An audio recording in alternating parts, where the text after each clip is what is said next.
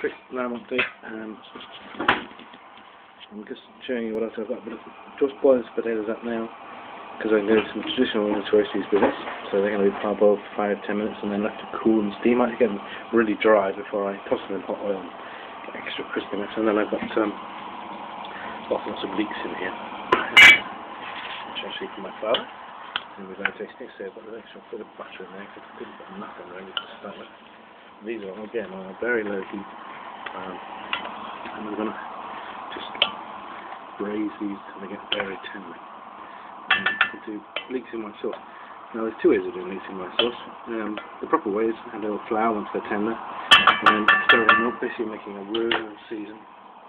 Or you can just be lazy and add a splash of double cream and call it like that. And what I do will depend how lazy I feel.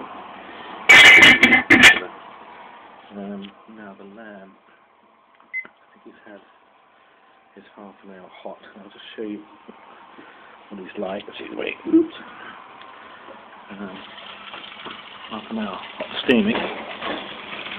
So it's quite crispy now. It's really starting to brown up nicely. There's little sparkles with the salt crystals on the top.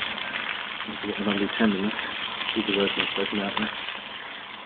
It goes back in there. Now, I'm not actually going to leave the door open, but I'm just going to turn this down to about 160 or so. That's about what it is.